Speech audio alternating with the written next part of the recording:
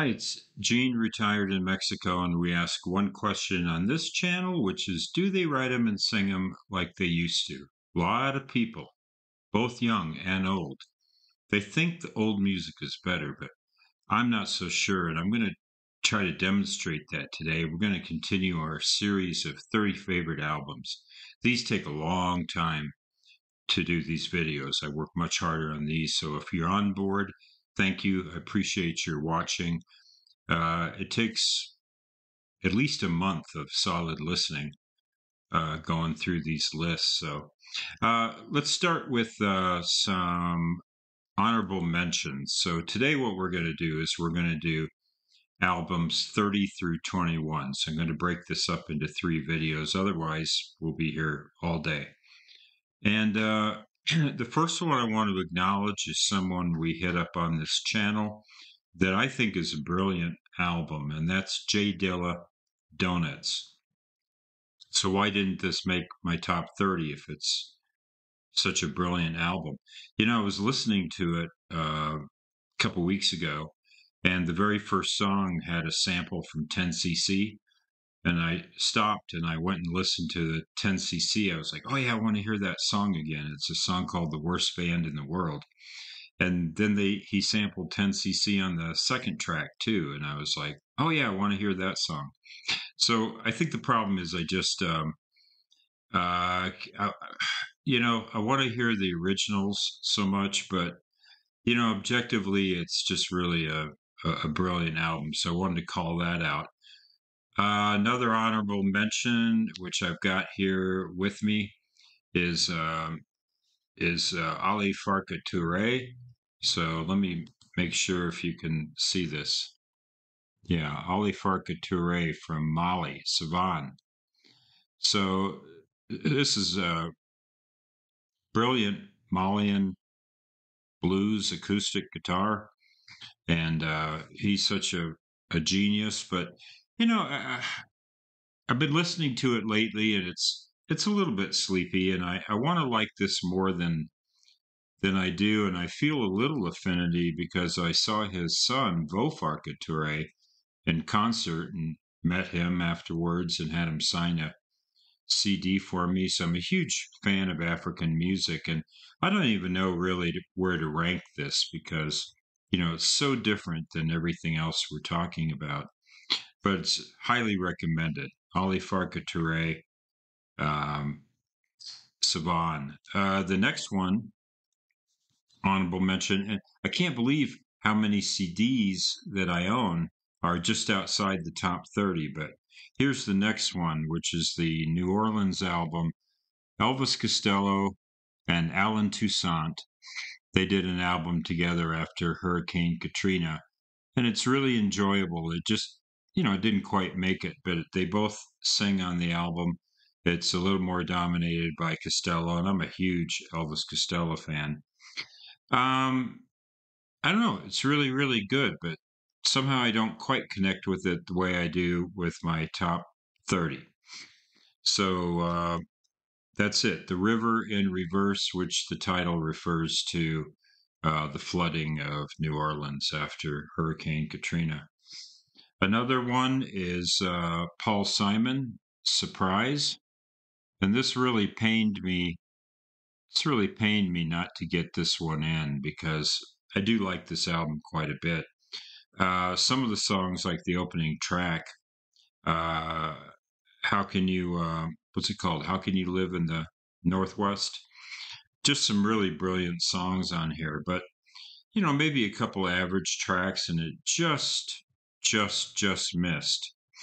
And then, for this year, this one kind of pains me too, but at number 31, I have a five-star album on All Music, biggest album of the year. And I like it. I really like it. Just missed. Number 31. Amy Winehouse, Back to Black. If every song was hit me as hard as I'm No Good, that's, is it called? Yeah, I'm No Good. Linda Ronstadt did You're No Good. Yeah, I'm No Good. What a great track that is. I just kept playing this and playing it and saying it's got to be top 30 album. It's so good, but yeah, it just missed. And yeah, I had a hard time listening to the song Rehab because I kept shouting at my speaker. It's like, you should have listened to your daddy. Anyway, then I started sounding like a old fart. So, but such a tragedy. So, two albums. That's all we really got from her. All right, so let's start at number 30. This one you're not going to. I really doubt that you're going to know this. This is the Chicago jazz artist Patricia Barber. Hopefully you can see this.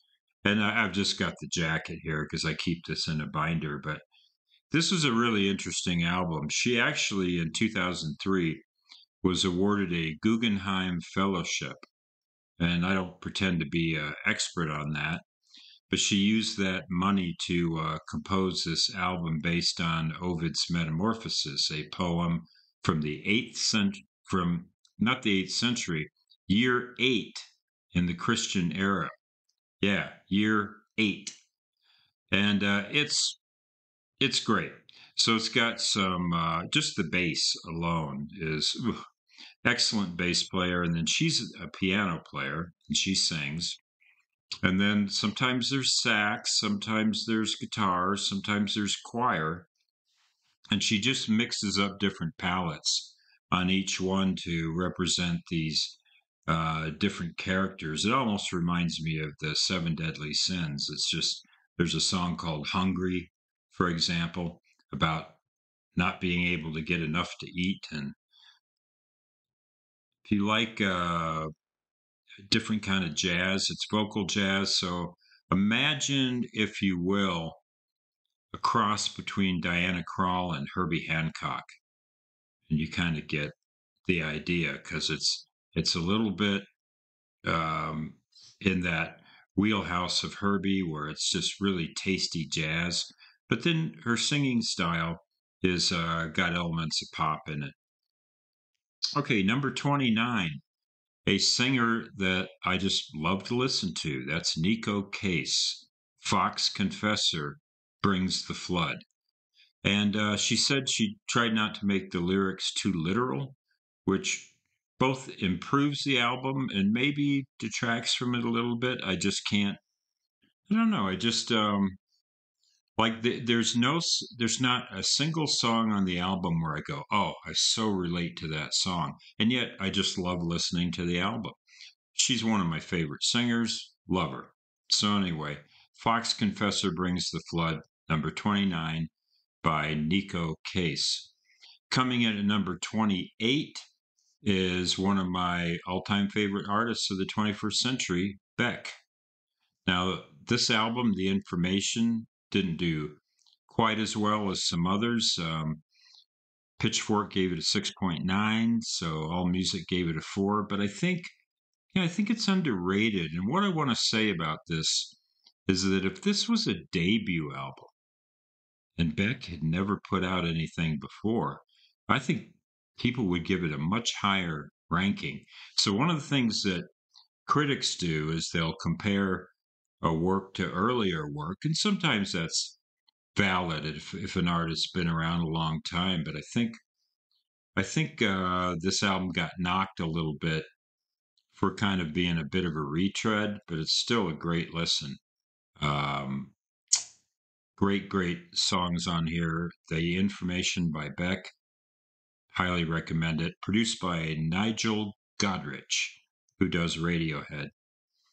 All right, number 27 is another album that I think is underrated.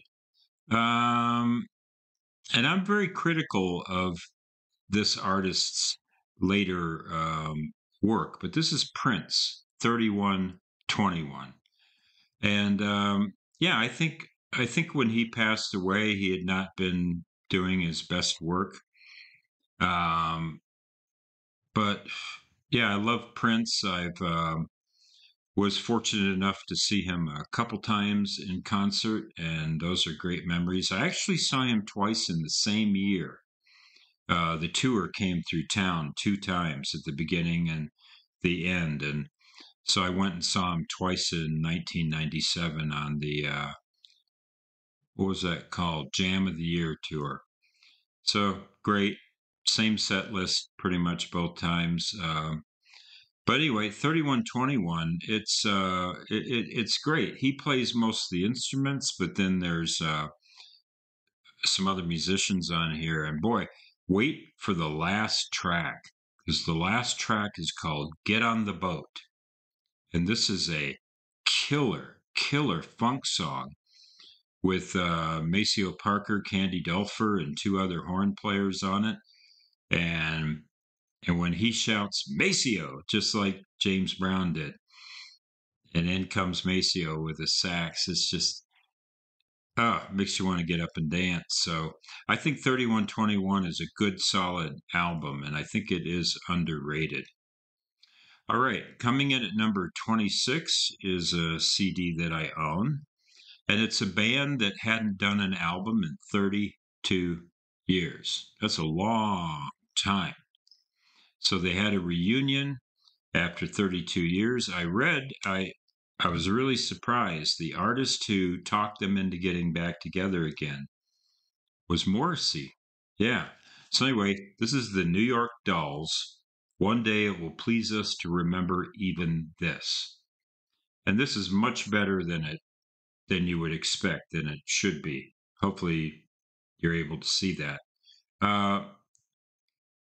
My favorite song on here is called Cigarettes and Fishnet and Cigarettes. Is that what it's called? Fishnet and Cigarettes. That's a great song. But yeah, and David Johansen's voice is a little rougher, but it fits the music. This album is loose and a little sloppy, just the way you would want it. And it's down to Johansen and Sylvain as the only two original members left. But this is a raucous affair. I mean, even the cover is cool. So I really do like this New York Dolls album. I highly recommend it. Coming in at number 25 is an album that NPR listeners said was the best album of the year, and I think it's a great album. But I couldn't quite get it any higher, and that's the Decemberists, The Crane Wife. Real, yeah, just a really interesting album. They're always so literate. Their use of vocabulary. There'll be another artist on here. I don't want to give it away, but there's another artist on here when we do the second installment who's very similar to the Decemberists, in that this artist does a real throwback style to an earlier time in history and uses a lot of really fancy words, has a high vocabulary. But I don't know. Portland, Oregon. These guys don't sound like they're from Portland. I did want to point out one thing that I noticed. I was listening to the song When the War Came, and he took the melody from Led Zeppelin's No Quarter. Check it out. Play No Quarter by Led Zeppelin, and then play When the War Came by the Decemberists, and you'll hear the same melody.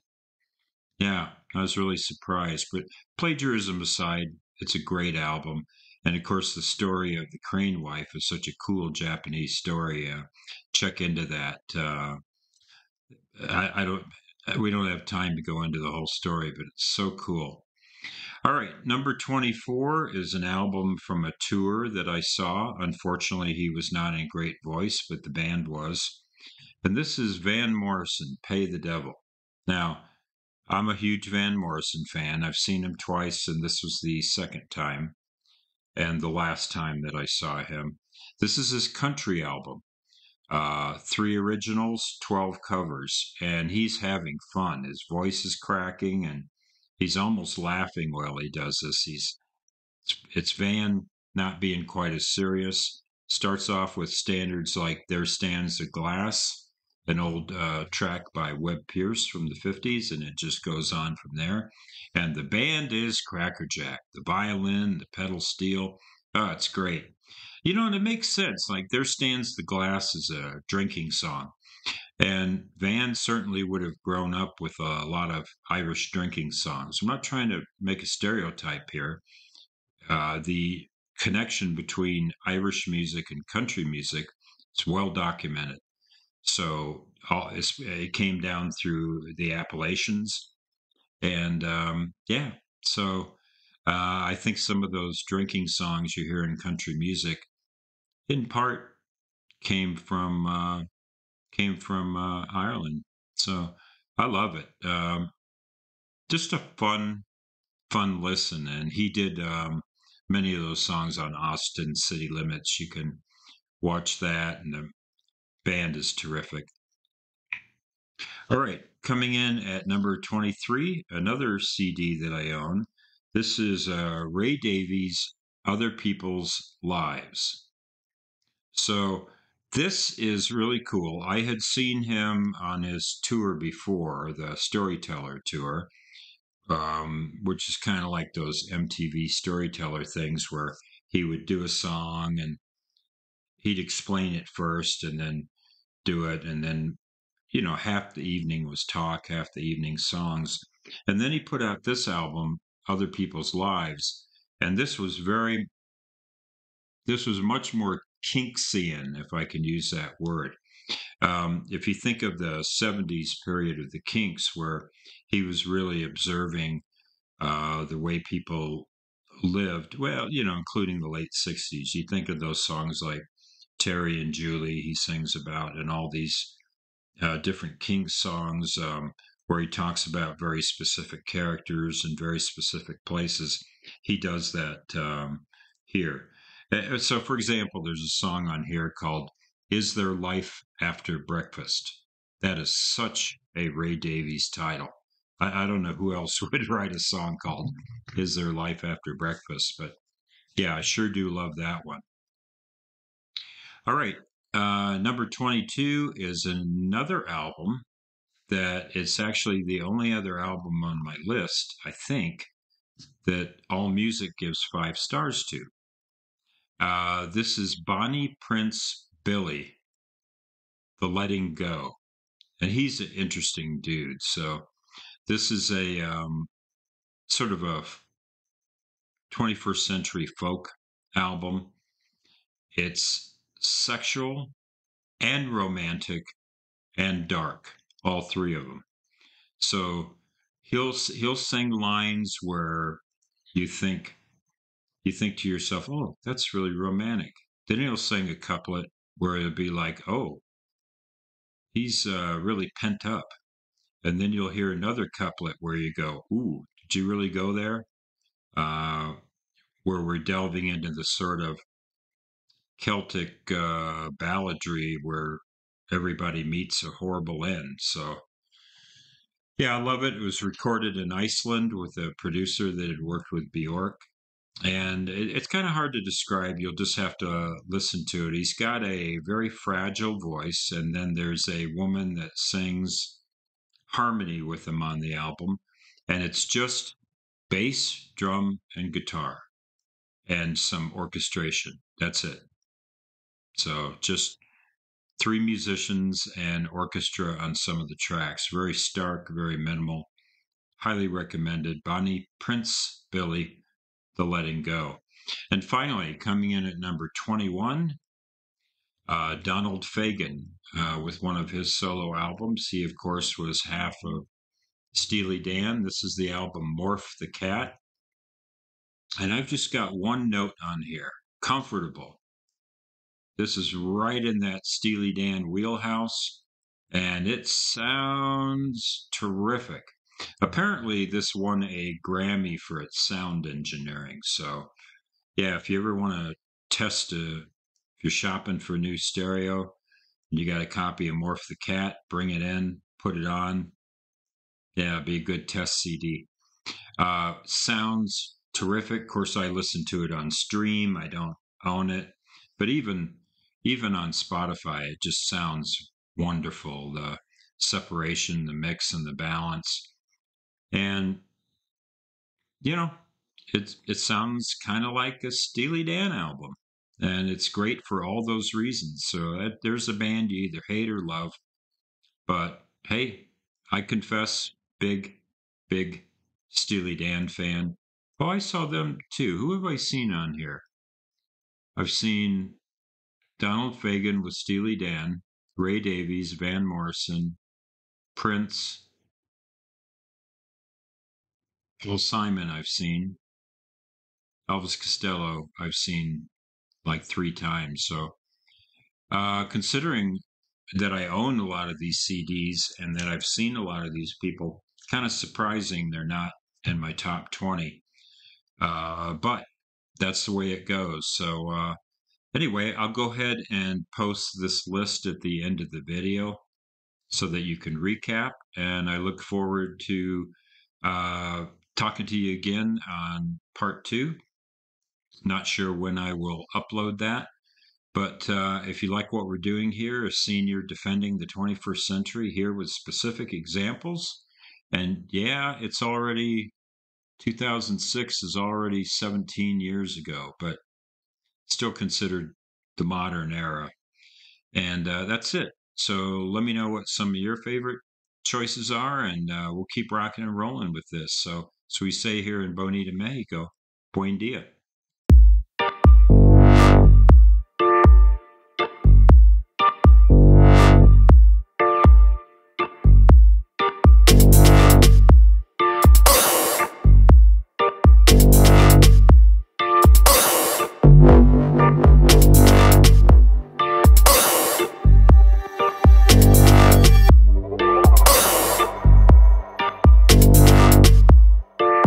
Thank you.